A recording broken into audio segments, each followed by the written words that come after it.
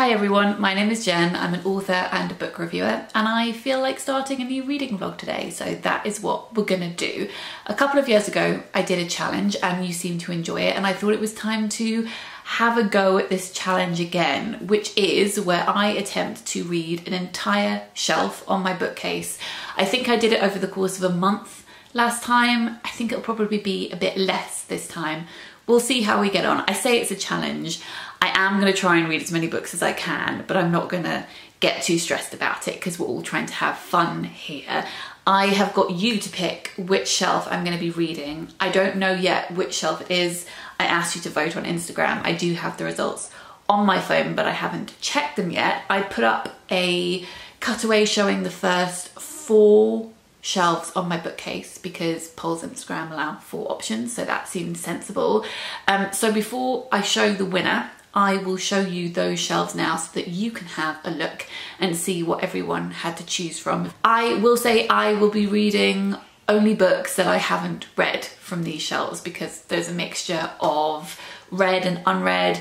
I will also, disclaimer, say that I arrange my books roughly in alphabetical order. They start out being in pristine alphabetical order by author surname, but then just over time I care less and I slot books in where there's space, and then occasionally we'll have a bit of a tidy up. So yeah, these are not in perfect alphabetical order by any means at all, and I'm sorry if that annoys you. So let me show you the shelves that people were choosing from. There's 4 of them, as I said. Then we can check the winners, and then I'll get all of the books down from that particular shelf, show you which ones I've already read, and we can put those to one side, and then we'll have a TBR left over of books that I'm going to be reading or attempting to read in the next few weeks. So here is that cutaway.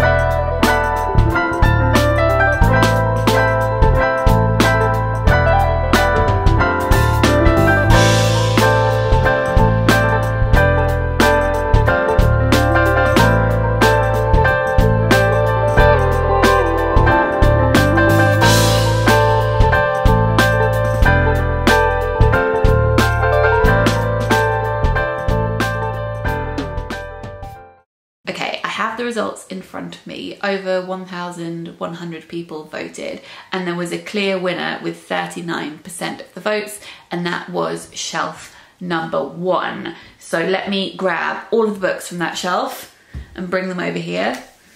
Good way to make my office a bit of a mess. Let's do it.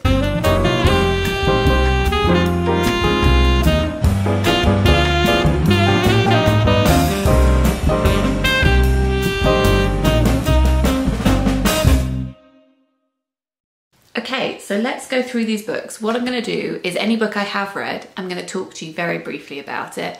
Any book I haven't read, I'm going to put on a separate pile and we'll talk about those. Not at the end of this video, at the end of this segment, because after this segment we're going to go into the portion of the reading vlog where I'm, actually reading the books and talking to you. So first off, we have A Spell of Good Things by Ayobami Adebayo. This is her second book, and we also have her first one, which is Stay With Me. I have read both of these books. This one came out earlier this year. This one I think in about 2017. I love her writing. I would especially recommend Stay With Me. I read it when it was shortlisted for the Women's Prize a few years ago, and it had so many twists and turns in it. It was brilliant. It's about a woman who is in a seemingly very happy marriage with a man, but they have been unable so far to have a child, so his family insists that he takes on a second wife who can, in air quotes, fulfill that role. It's very rage-inducing. Also very rage-inducing is Kindred by Octavia E. Butler, which I read, I think, last year, and I couldn't believe it taken me so long to get around to reading her work. This was first published in the 70s, and it's about a black woman called Dana who somehow accidentally time travels back to the 1800s in the States when slavery was still legal, and she finds that her life is inextricably linked to the life of this young white boy who lived at that time. It is an absolutely terrifying book. Then we have Ghosted by Jen Ashworth, which I have also already read. In fact, most of these first few ones I have read. This was one of my favourite books a few years ago. It's about a woman who's living in a flat and her husband has disappeared, but she doesn't report him missing because she feels a bit embarrassed that he's gone. She thinks that he's left her. And then a few weeks later, when he doesn't return and she realises that his wallet and his phone has been left at home, she thinks, okay, I should probably, you know, tell the police and his family maybe. But she's got herself in a bit of a mess because whenever family members have been calling, she said, oh, he's in the shower, he can't come to the phone because of aforementioned embarrassment. So she therefore seems like quite a suspicious person. This is really a book about grief, and I found it very, very affecting. The Vanishing Half by Britt Bennett was again a book I read a couple of years ago. This is a modern retake on the book Passing by Nella Larsen. I actually prefer Passing, though I still really, really enjoyed this. This is a generational story about siblings, and these families are originally from this small town in America. It's a very loud magpie outside. What was I saying? Oh yeah, this family is originally from a small town in the States where there's a large population of lighter skinned black people, and some of the members of this family have moved away and have decided to try and pass as white, and it's about the consequences of this. So this is a novel about colorism, which is also what Passing is about. Then we have Leave the World Behind by Rumaan Alam. This is a very creepy book that I think about often. There is a film of this coming out later this year with Mahershala Ali, which I am very, I was going to say excited about. Excited / terrified about. This is a book about a white family who decide that they're going to go on holiday out of New York, and they rented this cottage in the countryside, and they get there and they're buying lots of expensive food and they're living their very privileged life, and then suddenly all of the electricity cuts out and they don't know what is going on. It seems to be, as far as the eye can see, they can't see any lights outside at all. All the communications are down as well, their phone lines are down. And then in the middle of the night, a black couple knock on the door and say, hi, this is our house, you're renting this house out from us, can we come in? But this white couple are very suspicious and they're like, I don't know if I want to let you in my house. And there's lots of, I was going to say undercurrents, overcurrents of racism going on there. And eventually they let them in this house and they have to figure out what is going on in the world. It is a book that doesn't have a whole load of answers, which makes it all the more uncomfortable. And I would say that if you like Jordan Peele, you're probably gonna enjoy this book. It's great. Then we have The Robber Bride by Margaret Atwood, but I haven't read this one, so I'm going to talk about that in a minute. And next up we have more Atwoods, all of which I've read. We've got The Handmaid's Tale. I don't think I need to say what The Handmaid's Tale is about, do I? No, I don't think I do. So I've read The Handmaid's Tale, Oryx and Crake. I have read most of Atwood's books, and these are just the ones that I decided to keep. I didn't read the rest of the Mad Adam trilogy in the end. This is the first one in that trilogy. My husband read all of them and quite liked them, but I just never had the urge to pick up the others, and I'm not sure why. Anyway, I kept Oryx and Crake because it was a dystopian of Atwood's that I really, really liked. The Edible Woman is one that I read so long ago. I read this when I was at university, so we're talking over 15 years ago. And I don't quite remember what this is about. I think it's about a woman who becomes obsessed with what she's eating once she agrees to get married. Yes, and obviously that's a metaphor for everything else that's going on. That is how my mind remembers it. Hopefully that is accurate. Then we have a book that I haven't read yet, so it's going on the other pile. This is The Hierarchies by Ros Anderson. This one I also haven't read. This is The Lessons by Naomi Alderman, but I have read this, which is Disobedience by Naomi Alderman, and this I loved. I didn't enjoy her book The Power. It was a bit too plot heavy for me, but this one I adored. It's about two women who used to be in a relationship when they were in their teens, and then they grew apart. One of them moved to the States. They're both from this Orthodox Jewish community in North London, and the woman who went to America moves back once the other woman's father, who was a rabbi, has died. It's about these women coming back together in their adult lives and them tiptoeing around the fact that they still kind of fancy the pants off each other. I love this book a lot, much more than the film, which is very clearly directed by a man. Also, if memory serves, they changed the ending of the book in the film, and it really, really annoyed me. Next we have Cold Enough for Snow by Jessica Au, which was one of my favourite books of the last year. It is under 100 pages, perfectly formed, about a daughter and a mother who decide to go on holiday together. They meet on neutral grounds. They go on holiday to Tokyo, and it is about a few days that they spend there and how they're awkwardly trying to communicate with each other. Both really want to have a good time, but also they say things that trigger each other quite a lot. They know how to press each other's buttons, and they are biting their tongue. It's also a little bit about role reversal and how the daughter feels like she's now the mother of the mother, and that very much annoys the mother. I thought it was great. So I've read that. Also have read Peter Pan. I have read this several times. I've got both the novel version and the play, and I made a video years ago doing a deep dive into Peter Pan and why it is, excuse my phone, not like Disney would have you believe. And I will link that video in the description box down below if you missed that. All of 8 years ago, whenever that went live. Then we have Boulder by Eva Baltasar, which is a book I read this year when it was longlisted for the International Booker Prize. It's about a woman who falls in love with another woman, and it's about whether or not they're going to have children and how they both want different things in their future. I thought it was amazing, and therefore I bought the first one in what I think is like a loose trilogy, but I don't think any of the same characters appear. I think it's just thematically linked, so they're very separate. This is Permafrost by Eva Baltasar, and it's translated from the Catalan by Julia Sanchez, but I haven't read this one yet, so that'll go on the not yet read pile, and we'll talk about it later. This is The Secret of Haven Point by Lisette Auton, which I read also last year. Yes, last year. This is about a group of disabled kids who live in a lighthouse in the northeast of England, and it was just an absolute joy. It's a middle grade book, own voices, made my heart happy. So I've read that one, but I haven't read this, which is her follow-up. They're not part of a series or anything. This is another standalone. This is the Stickleback Catchers. So this going on the unread pile.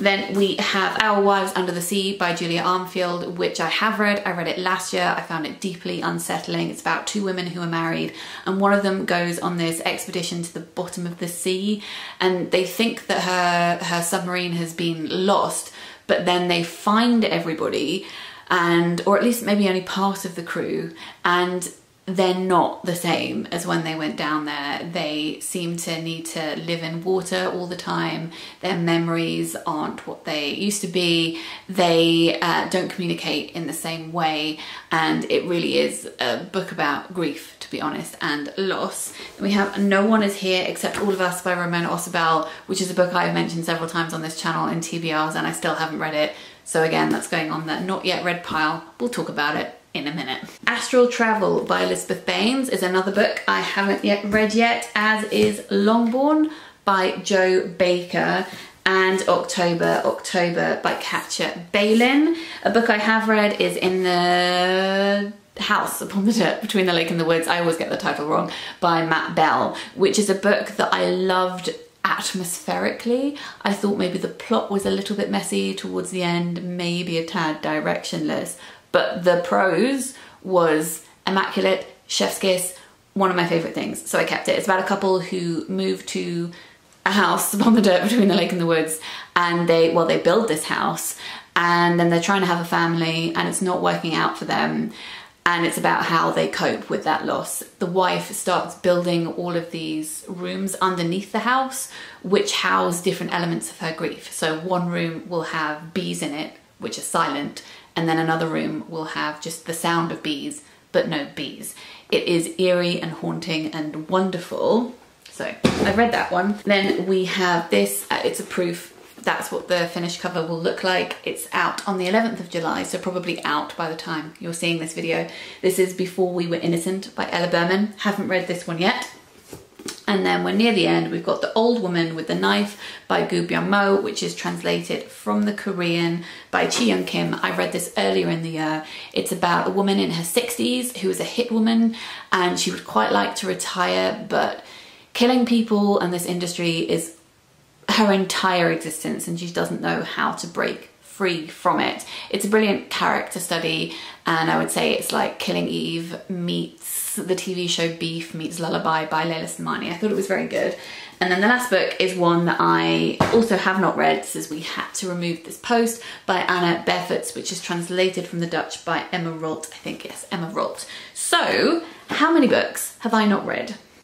There are 11 of them. I don't think that I will get to all 11 in this video, and in fact there's at least one that I want to save for a separate video anyway, and that's this one, which is The Lessons by Naomi Alderman.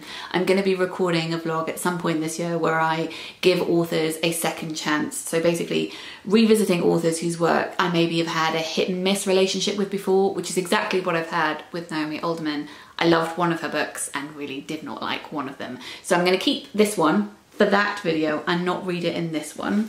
Then we have The Robber Bride.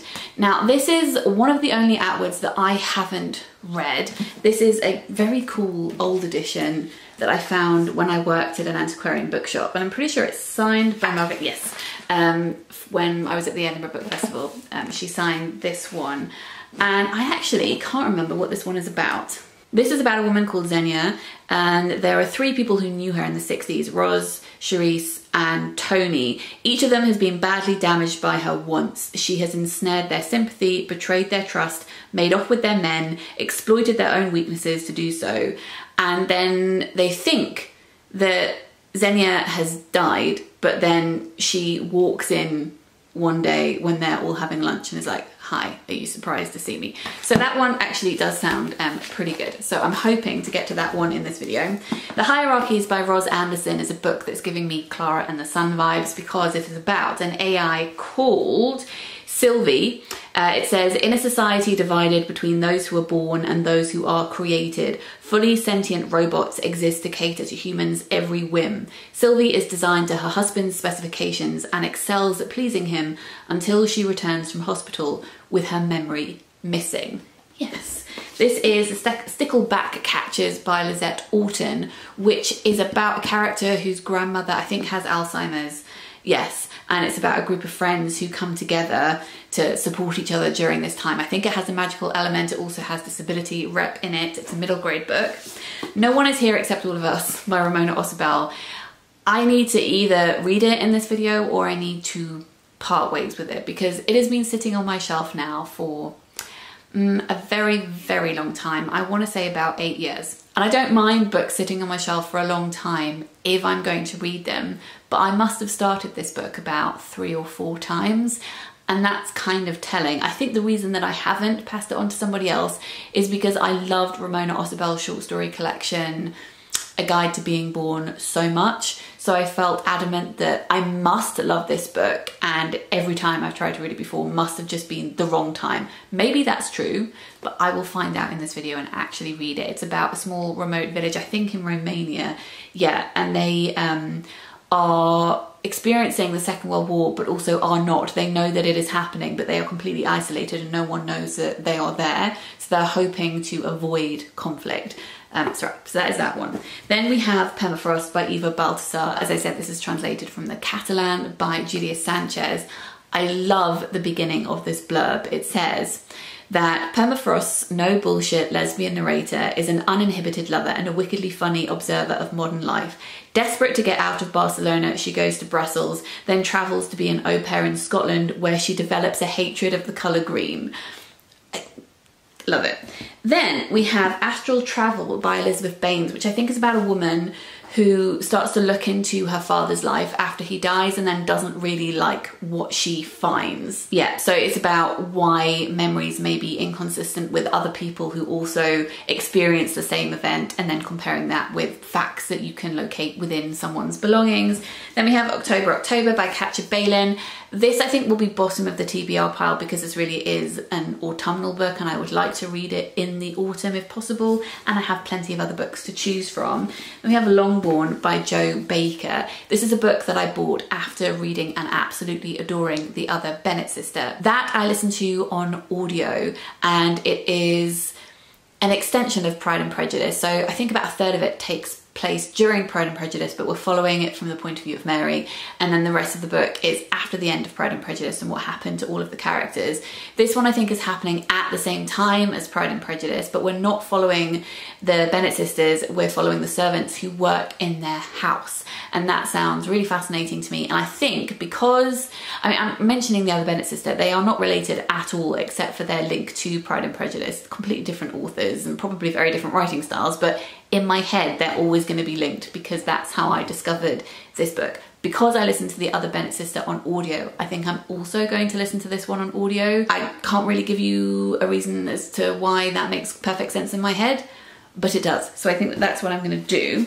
Then we have We Had to Remove This Post by Hanna Bervoets, translated from the Dutch by Emma Rolt, which is about a woman who works for a company that does online content moderation. So she has to decide what content should be removed and why. A very, very distressing job. Very short book. Definitely will be reading that in this video. And then we have Before We Were Innocent by Ella Berman, which is about two young women who were convicted of committing this crime in Europe. I think they're American, and it's several years later, they're in the States, and a very similar crime has happened, and one of them needs an alibi from the other one. I'm very intrigued by this. I think it's going to be a leading title for Head of Zeus for this summer. So yes, I hope to read that one too. So really that's a TBR of 10, and I think, well actually 9 if I discount this, and I think that that is doable. I'm going to see how many of them I can read over the next 2-3 weeks. As always with my reading vlogs, I will check back in to talk to you about the books that I'm reading and let you know my thoughts, but I'll also intersperse that with some footage of going on walks and cooking and all of that good stuff. Pull up a chair, please do join me, and I'm going to tidy up this mess that I have now made on my office floor. I will see you in a bit.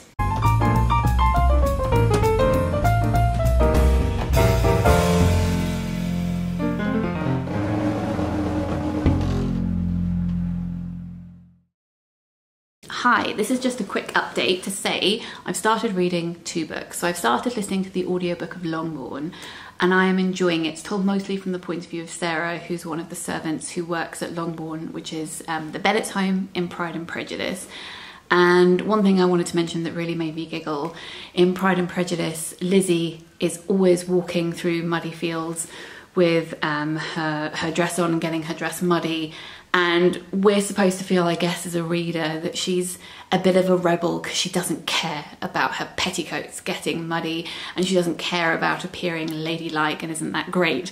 But then you're reading this book from the point of view of Sarah, who's losing her mind because she's the person who has to clean Lizzie's petticoats, and she says, you know, it's all very well and good for Lizzie to think that it's fine to walk through the mud and that she shouldn't care about it because she's not the one who has to clean them. And I thought, actually, good point, well made.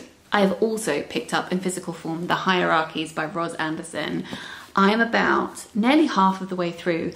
I think this could be one of my favourite books of the year, which is really, really exciting. This is about an android called Sylvie who is being built as this sex robot for who she calls her husband. So her husband has a human wife, but Sylvie lives in the attic in their building and he goes to visit her every night. But Sylvie is more sentient than she thinks she probably should be. She feels that she has a lot of emotions that maybe she's not particularly programmed to have, and that confuses her. And this is giving me Handmaid's Tale meets Clara and the Sun meets Frankenstein by Jeanette Winterson. I think that it's brilliant. All these discussions on, you know, what it means to be alive and what it means to be human. And as the title suggests, the hierarchies of existence and who gets what privileges. I'm going to read you this paragraph. She's looking at the outside. She's not allowed to go outside. She says, while absorbing a textbook on applied physics recently, I learned that glass is what humans call an amorphous solid, something almost liquid in its structure. If I choose to focus closely enough, I can see each drop of glass suspended slowly, so slowly, settling down into itself, running in rows, tetrising, finding and filling gaps. This is with my sight calibrated to the absolute limit of my spec, and I do not do it for long, but I feel as if I can see the spaces between each individual molecule. If my finger were tiny enough, I could fit it between these gaps. I could find a way outside. The garden is just there. Gives me the shivers. As I said, loving this one. I'll report back once I've finished it, and I'll also talk to you about Longbourn once I've listened to more of that. I think that one I'll listen to over quite a while. This one I will finish quicker. I think I might make some pizza tomorrow, and I think I'm gonna make a pizza that has a truffle pesto base, and then I add mozzarella and melt that on, then add rocket, a balsamic glaze and parmesan. That's my favorite kind of pizza to make. It's almost, I guess, pizza meets garlic bread territory. It's very yummy. So I'm going to make the dough today so it can prove overnight and make the pizza tomorrow. So I will insert some footage of that here, and I'll come back and talk to you soon.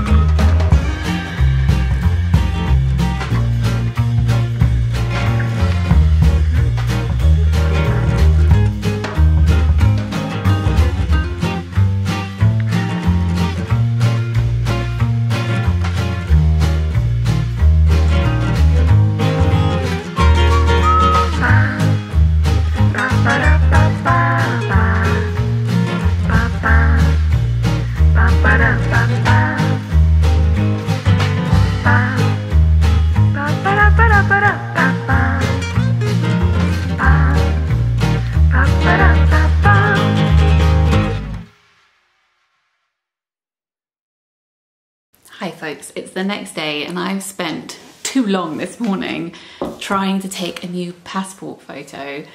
Why is it so difficult? And uploading it to the government website and finding out if it was going to be suitable or not. They have so many different factors. I was looking at my old passport photo and I really don't think that that one, you know, adheres to the guidelines. I have hair in my eyes and I'm also smiling. I don't know how that worked. Maybe they've just tightened the rules since I last got a passport 10 years ago. Anyway, I've done that now. And it's one of those tasks that's just been being transposed over into new to-do lists for the past few weeks, and I've just been putting it off, and I'm very glad I've done it now because it's an annoying thing to do. And yeah, I'm not planning on traveling anywhere soon, but it is a form of ID that I need to have. So that is done. You didn't need to know that. Hey, I have finished reading The Hierarchies by Ros Anderson, and as suspected, I really enjoyed this book. This is about an AI, a robot called Sylvie, who is being created and is being sold to a man who essentially wants a sentient sex doll, but not one that has too much agency. He wants to be able to have a conversation with her, but he doesn't want her to think too much for herself. But because he wants to have conversations with her about his work, etc. He has enabled a feature in her that allows her to acquire knowledge. So sometimes she can go into something called absorb mode, where she can essentially surf the web in her head and learn about everything, and then apply that to her everyday life. So for instance, her husband, as she calls him, wants to play chess. So she has learned how to play chess, except now she is the queen of playing chess and she could destroy anyone, but she knows that it would be bad manners to beat him, so she always lets him win, which infuriates her a bit because she knows that he's not that good at playing. Sylvie lives in the attic of her husband's house. Her husband also has a wife who lives in the main part of the house, and then at the beginning of the book they have a baby delivered to the house, the husband and the wife. And I really like the play on words in that, because this is a world where women, at least rich women, do not carry babies themselves. No, they no longer become pregnant. Babies are just delivered to their house in a car and dropped off. Sylvie likes looking out at the window when everyone else is outside, so she can try and learn more about emotions and about how they're behaving. And there's this really tense moment near the beginning where she sees the child, the baby, choking outside, and the wife doesn't notice, and she's banging on the window trying to get her attention, and eventually the wife turns around and sees her child choking and goes and, you know, makes sure he doesn't die. And then the wife looks up at Sylvie, and Sylvie realizes that the wife hates her. She, the wife, feels as though Sylvie, especially in that moment, is undermining her authority. She wants her gone. Sylvie then wakes up, what she thinks is a few days later. She can't remember what has happened, and she feels really weird, and she realizes that she's been to the doll hospital to have some kind of upgrade. But then in her desk drawer she finds a diary that she'd written to herself. She calls the diary self Sylvie 1 because that was her previous software self. This diary is written in binary and is telling Sylvie she should run away. And that's when everything really starts to kick off, and that's the very beginning of the book. I don't want to talk more about plot because a lot happens in this book, and obviously you should discover that for yourself, but essentially this turns into a novel about Sylvie trying to gain as much knowledge about the world outside of her four walls as possible, and she encounters lots of different characters along the way. At one point Sylvie spends time in a place called The Valley, which is a nod to The Valley of the Dolls, which is a novel from the 60s, I want to say.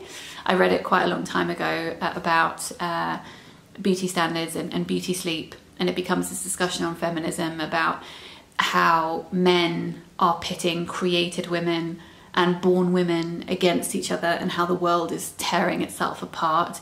There's also queer elements to this, which I really, really loved. It continued to be quite a lot like Clara in the Sun in many ways. In Ishiguro's novel, Clara worships the sun because that's how she gets her energy, because she's solar powered, and that's the same for Sylvie. And both of those characters, Clara and Sylvie, end up creating a folklore for themselves as a way to understand the world, which is a very innate human thing to do. I love this passage early on in the book when the husband takes Sylvie out to a party in an ice bar. The party, when we get there, is in an ice bar. I've read about them. As we walk in through its enclosed courtyard, a machine blows a flurry of polymer snow all over us. It makes my husband feel like a child again, he says. He turns his face upwards and lets specks of white land on his face, delighted. To me, the swirl of white looks like data, a flurry, a stream of pieces falling, almost infinite. I want to tell him this is what it's like when I am reading, but I resist. It's a brilliant novel about how we program ourselves and how society and other people program us to feel certain ways. It is quite violent in places, definitely content warning for sexual assault in here. As I said, Clara and the Sun vibes also reminded me of The Handmaid's Tale, Black Mirror, Never Let Me Go, Valley of the Dolls. I thought it was wonderful. Highly recommend.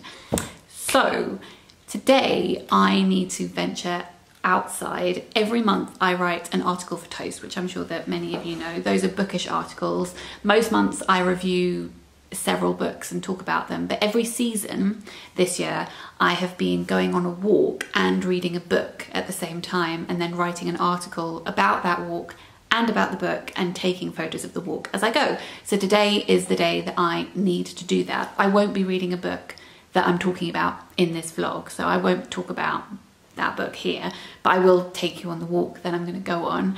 I am going to walk from King's Cross along Regent's Canal and then through Regent's Park. And I have a hospital appointment this afternoon, and I think I've timed it right that I can go on that walk and then head to the hospital. So that is what I am going to do today. I will insert footage of that walk here, and then I will come back and talk to you about books once I have read something more.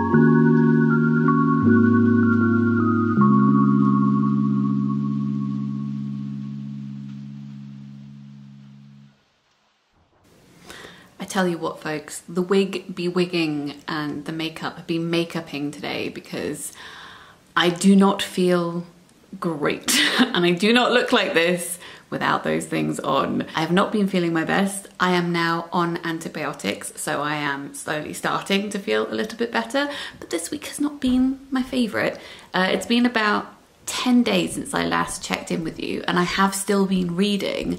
I just haven't felt up to chatting to you, which is very rude, and I'm very sorry. So we're gonna have a bit of a catch up right now, and then I'm gonna do a little bit more reading, and then we'll wrap things up. So since we last spoke, I have been, I was gonna say slightly ruthless. I don't think I've been ruthless. I have just been making decisions, which is what I should have been doing prior to this, and was the point of this video actually, so that's fine. So I gave No One Is Here Except All of Us by Ramona Ausubel a second chance. Actually, not even a second chance, a third chance, a fourth chance, a fifth chance. I am gonna part ways with this one. I don't know, I'm not being sucked into it, and the writing style is something that I used to love years and years and years ago, and I still absolutely adore her short stories, but I don't think that this particular book is for me. Then I started Astral Travel by Elizabeth Baines, and I don't think that this one is for me either, but I'll tell you who I would recommend this one for. I would recommend this one for fans of Demon Copperhead by Barbara Kingsolver, which is another book that I really respect, like with this one, but With that book, I think I admired its scope and everything it was setting out to do, but I didn't find myself being drawn to pick it back up time and time again, and that's how I felt about this one too. I'd also recommend this book for fans of Claire Fuller's writing as well. This is about a woman who is writing a novel about her father's life, and she's trying to understand him after his death because her view on him is very different to other family members' views on him, and she's trying to work out how that can possibly be the case because surely he was just one man. And the more that she looks into the history of his life and talks to family members, she realizes that there were so many things going on that she wasn't aware of at that time.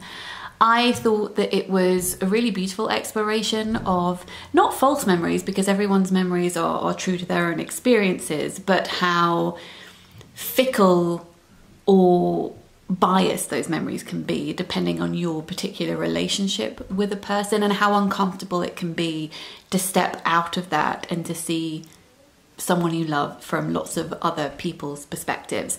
So yes, I admired this one, but unfortunately it wasn't one that I was drawn to continue reading and finish. In happier news, I then read We Had to Remove This Post by Hanna Bervoets, which is translated by Emma Rolt, I think. Let me just double check this. I think I even said this in the introduction. I always think it's her, and it is, but then I doubt myself. Yes, it is translated by Emma Rolt. This is a short book about a woman called Kaylee who decides to get a job as a content moderator, where she has to look at awful things that are being posted online and decide whether or not those things should be taken down. She decides to take this job because the pay is really good, but then she realizes how much of an impact it's going to have on her mental health and the mental health of those around her who also work at this company. What I really loved about this book is how it all escalated. So other people who work in this company start to believe some of the far right posts that they're seeing on a daily basis, and it starts to radicalize them. Other people who work in the building start to question authority a lot because they see other people breaking the rules all the time, and they think, well, why shouldn't I push the boundaries a little bit? Not as much as these people posting horrific illegal things online, but why can't I, take an extended lunch break or maybe make out in a place where I'm not supposed to in the workplace? And everyone just kind of starts to expand themselves a little bit and take up more space, and that becomes really claustrophobic, and you can see how that could just keep on going and snowball until something really terrible started to happen. Because initially that thought process is quite stimulating, should I be following everything that everyone is telling me to do? Why are these rules in place in the first place? Who is in charge? Should they be in charge? Questioning authority and thinking about governance. But then it goes so far that it turns into fascism. We don't like that. I loved the ending of this book in particular. I thought that it went to a really interesting and also satisfying place, and that's what you want, especially in a short, sharp little book like this. It is gruesome, obviously, and is talking about really not very nice things. However, it's not as graphic as I feared it might be. Whilst it is discussing a lot of things, there's not gratuitous details. I would say the most in-depth discussion in here is on self-harm, so if that is a no-go area for you, then avoid this one. But otherwise, I thought that it was a really, really fascinating book. And interestingly, after I read that, I then decided to go to this, which is Before We Were Innocent by Ella Berman. And sometimes you just pick up a book and it has similarities with the book that you've just read, but they're not related to each other at all. And also you didn't know that before going in. I had that experience with this one. So at the beginning of this, we're following Bess, who is a content moderator. She works for a specific website and she looks at messages that people are sending to each other, and she decides whether or not those are offensive and whether a user should be warned or blocked, or if the complaint about them should be ignored. I just thought that was such a very niche thing to link these two books. It was worth commenting on. So this is a book that I actually decided to DNF, but I think that loads of people would really, really love it. So let me tell you about it. At the beginning of this, we're following Bess, who, as I said, is a content moderator. She works very remotely, as in she works at home, but also remotely away from people, and doesn't seem to want to have many connections with the outside world at all. And then one day a woman called Joni turns up on her doorstep. They have a huge amount of history and she says, hey, I need an alibi. It turns out that she and Joni went to Europe when they were 18 years old with their best friend Evangeline, and Evangeline died. They were blamed in the papers for her death, and now Joni's girlfriend has gone missing and she wants Bess to say that she was with her. She says that, you know, my girlfriend is just being dramatic. I'm sure she'll come back, but I just don't want any attention on me at the moment because I have a book that I've written coming out, and I just think that would be unfortunate. But you trust me, don't you? I didn't do anything. And so Bess owes Joni and she says, okay. And obviously that's not gonna get her to a good place, is it? The premise is obviously super intriguing. It's a dual timeline, so we're spending half of the time in the present day, which is 2018 for them, and then half of the time in 2008, which was when they were in Greece when Evangeline died. I think the reason that I decided not to continue with this is because I've read maybe a few too many books that are similar to this. I would say it reminded me strongly of Eliza Clark's Penance. I mean, they're not related at all. They've come out at exactly the same time. But I prefer Eliza Clark's book because it is looking at working class families in the northeast of England, and this is looking at very, very privileged young girls who have gone on this Europe trip on their own at 18 years old. They have so much money. I'm not saying that people like this don't exist at all. I guess I'm saying my more realistic thing to read about would be people in the northeast of England, which is where I'm from, and I'm not as drawn to reading about very dramatic, privileged people, or at least I didn't feel like I was drawn to that right now. But I tell you which books this reminded me of, and these are books that people absolutely love, so that's why I say I think that so many people would enjoy this. I definitely got Secret History vibes from this, because Secret History opens with a friend in this friend group having died. You know that they're going to get murdered, and you spend half of the novel working your way up to that moment of murder. This has a very similar premise, and it also has that element of privilege that the characters in The Secret History, forgot the title there for a second, have too. There were parts of this reminded me of The Idol by Louise O'Neill. Joni's character is someone who has emerged as a guru type character. She's written a book about her time being vilified as a teenager, but she's a very questionable character. Definitely got the Idol vibes from that. It's like if Penance by Eliza Clark had been written in the style of The Paper Palace by Miranda Cowley Heller, which I did enjoy, but again, had that, I think it's that distance, it's that element of distance, which I think is very deliberate in the writing style, putting these girls so far out of reach because they are so privileged and so unrelatable, and then making something really terrible happen to them. It's a deliberate choice. I think it is appealing. It just didn't particularly appeal to me. So if you think that that sounds up your street, then please do pick it up. So that's the reading that I've done so far, which has not been that successful, has it? We've had 3 DNFs and then a book that I did really enjoy. So now I want to read a few more. I am still reading Longbourn by Jo Baker. I'm nearly finished the audiobook of this, and I would like to read a couple more books on that shelf before bringing this vlog to a close. So I will love you and leave you, and I will check back in when I have done that.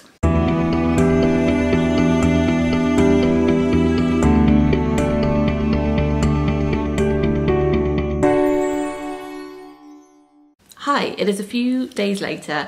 I hadn't realised quite how many weeks this video had been filmed over until I started editing it, and then realised that a few clips ago I'd spoken about sending off my passport to be renewed, and for context that passport has already come back to me. So it's been a little while. Let's wrap everything up because I've read 3 more books.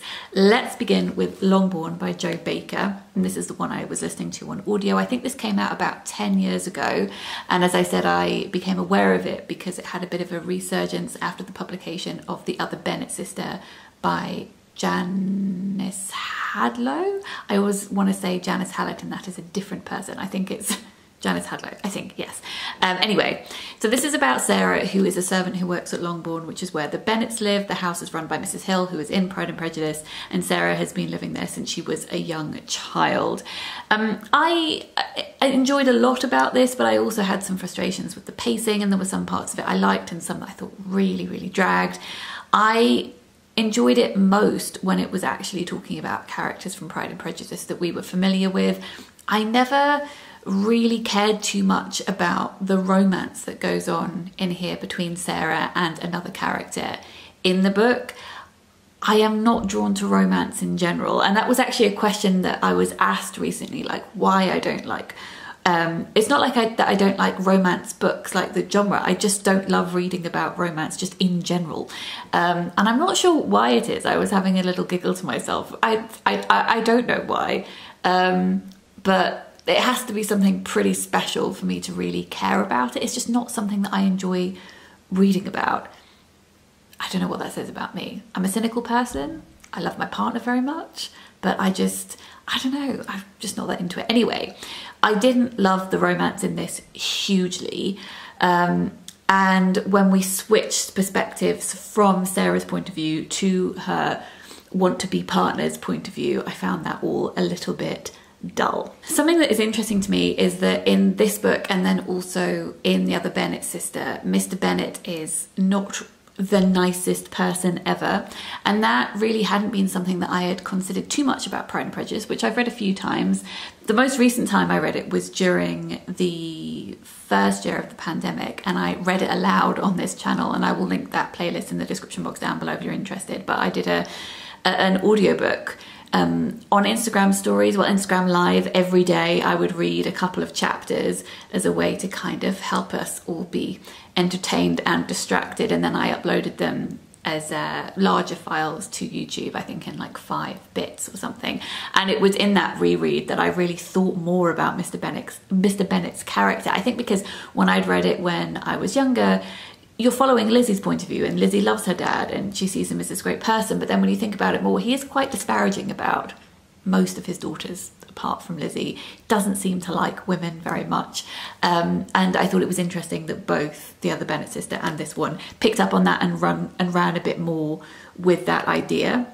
I also really liked how in this book the servants quite like Mr. Collins. They become tired of him very quickly, but when he first comes to Longbourn, he is commenting on every feature that he notices, and he also pays great attention to how well everything has been cleaned and thanks people, and they are just amazed that he's doing that because that doesn't happen very often. And then yes, when he starts doing it too much, they get really annoyed, but it's just an interesting perspective to have that in the same way that I enjoyed when they were critiquing Lizzie for not caring about having muddy clothes. One thing I did appreciate, which I haven't really seen in other Pride and Prejudice retellings, is a discussion about money and where money is coming from, Mr. Bingley's family in particular. I think in the original text it says that his family is based in trade from the north, but in this reiteration of the text, Bingley's money comes from trade, yes, but because his father has plantations, mainly trading in sugar, and then that serves as a means for the servants to learn about slavery. Mr. Bingley has a footman called Ptolemy Bingley who was born into slavery, and Mr. Bingley then brought him across to the UK, and when Sarah meets him, it's difficult. I felt as though his character was really a tool for Sarah to learn about slavery and injustices in the world, and I would like for him to have been a lot more than he ended up being. There was a bit more redemption, I think, towards the end of the book, but he did feel like a prop for a lot of this story, and that felt a little bit uncomfortable. So yes, I was glad that these discussions were had in this book, but I think I would have liked more from them. So there were some bits of this that I did enjoy and some bits that I wasn't so sure on. There's also a huge part that's set during the war, and I was very, very bored by that section in particular. So highs and lows, and if I was going to recommend a Pride and Prejudice retelling, I would definitely recommend the other Bennet sister over that one. Then I read The Stickleback Catches by Lisette Auton. This is a middle grade book about a girl called Mimi, and she's not really sure what's going on with her gran. Her gran keeps having these episodes where she becomes very confused and forgetful, doesn't know where she is, and she's worried that her gran is going to be taken away from her. She lives with her grandparents.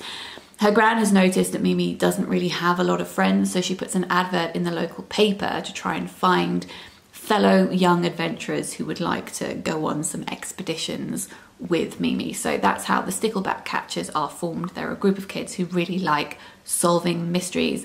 And one of these mysteries that Mimi encounters at the beginning of this book is that cracks start to appear in the walls and that crows are descending and looking ominous. And she thinks that's related to her grandma's illness. And she thinks that maybe if she can stop the cracks appearing, then she can halt what turns out to be her grandma's dementia. Lisette Auton's strengths are definitely in her creation of characters and their voices, the setting, the world building. I love that Mimi lives with her grandparents in a house that is attached to a social club. Everybody who lives in the houses in that area knows each other and helps to look after each other. We have got disability representation in here. We have got non-binary representation in here as well. And there is so much about this that feels so cozy whilst also tackling very difficult topics. Parts of this reminded me of A Monster Calls by Patrick Ness. And it's illustrated by Valentina Toro, who's a disabled illustrator who I really love, and she has illustrated one of my children's books too. The one, I suppose, criticism, if it's a criticism, that I had about this book is that sometimes in the action scenes I found it difficult to follow because there's so much going on and it felt really hectic. But then when I thought about that some more, I thought maybe that's just because I'm a grown-up and I'm obviously not the target audience for this book. That would be like 8 to 13-year-olds, and I think I would just be more accepting in that age group of just lots of chaotic things happening and being really excited about it.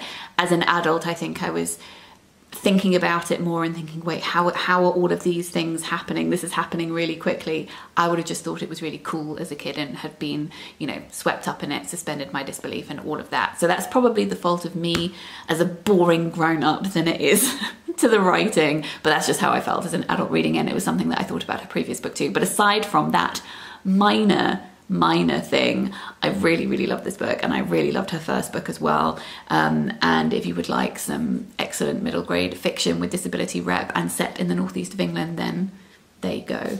And then finally I read Permafrost by Eva Baltasar, which is translated from the Catalan by Julia Sanchez. This is the first in a loose trilogy. The second one is Boulder, which I had already read. I think they all have unnamed narrators. The second book is narrated by someone called Boulder, but that's not her actual name. That's just the name given to her by her partner. Maybe she does have a name, but as memory serves, I don't think she does. And in here, she doesn't have a name either. The blurb says that this was about a lesbian who is fed up with her life, and she starts to go off on all of these adventures trying to find meaning, and one of those is that she becomes an au pair in Scotland and becomes fed up with the colour green. And there was something about that line that I just found so hilarious, but then when I read the book itself, that part, the getting fed up with the colour green, is such a minor part of the book. I would have liked it to have been longer, but this is very fragmented, as Boulder is as well. It's just lots of musings on what it means to be a human and how are we alive and how do we continue to be alive when so many stressful things happen. And it's deeply funny in places as well. So she's decided that she really doesn't want to have kids, and her sister has just rung her to tell her that she's having a second baby. So she is trying to summon up some kind of enthusiasm. So this is all one sentence of her saying these things down the phone to her sister.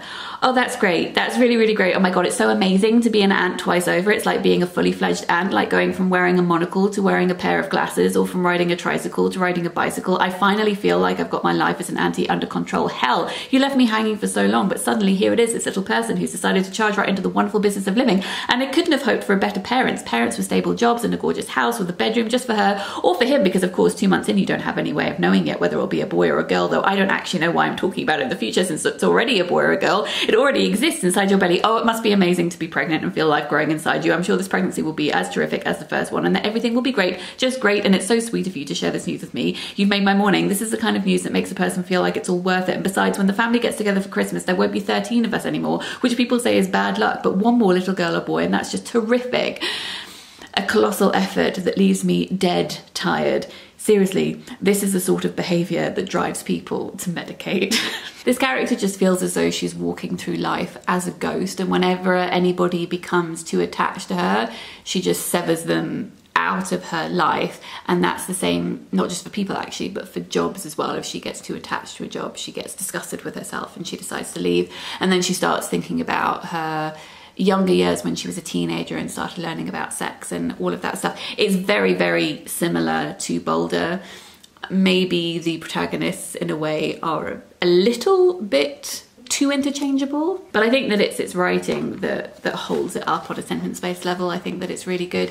The ending of this one had a bit of shock factor twist, which I didn't particularly appreciate it. Sometimes I feel like huge things like that at the end of books can cheapen the rest of the text, and I had a little bit of a gut feeling of that. But overall, I still really enjoyed reading it. A very unlikable narrator in parts, same as with Boulder, but also very witty, and you find yourself laughing along with her, even in moments where you feel like maybe you shouldn't. So I am glad that I read that one. So that brings us to the end of this video. There ended up being one book that I didn't read, that I said I would try and read in this video, which was The Robber Bride by Margaret Atwood. But you know what? I don't mind. This can stay on my shelf for a little bit longer. That is fine. I'm pretty sure it's the only Atwood novel that I haven't, you know, attempted to read before. As I said, I didn't read the second two in the Mad Adam trilogy, but apart from that, I'm pretty sure I've read every single other novel by her. So that one can stay there for longer. That is absolutely fine. And then I didn't read The Lessons because I'm going to read that in a Giving an Authors a Second Chance vlog. And I didn't read October because I'm going to read this in the autumn. So that means I finished and read, like read and finished, 5 books in this vlog, and then I DNF'd 3 books. So I DNF'd No One Is Here Except All of Us, Astral Travel, and Before We Were Innocent by Ella Berman. I'll make sure that these find good homes elsewhere. And out of the ones that I read, let me rank them quickly. I think out of these 5, my least favourite was Longbourn by Jo Baker, but I did enjoy many parts of this. Then The Stickleback Catchers by Lisette Auton, which I really, really did enjoy. Then Permafrost by Eva Baltasar. Second was We Had to Remove This Post by Hanna. And my favourite was definitely The Hierarchies by Ros Anderson. As I mentioned, I think this is going to be one of my favourite books of the year. I thought this one was brilliant. I would love to know if you have read any of the books that I have spoken about in this video, or if you would like to now that I have talked about them. Thank you very much for joining me. If you are new to my channel and you enjoyed this video and you would like to subscribe, that'd be really lovely. And if you like my content and you have the means to and would like to consider supporting me on Patreon, that would be lovely. There's a link to that in the description box down below. Patreon is a place where you can tip creators whose work you enjoy. You can tip from $1 or £1 a month, and you can cancel at any time.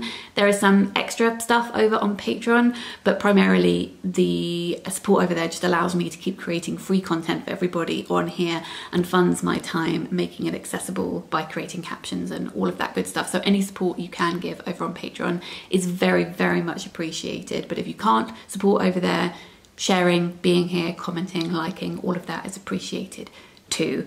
I'm sending lots of love to you all, and I will be back for another video next week. Bye.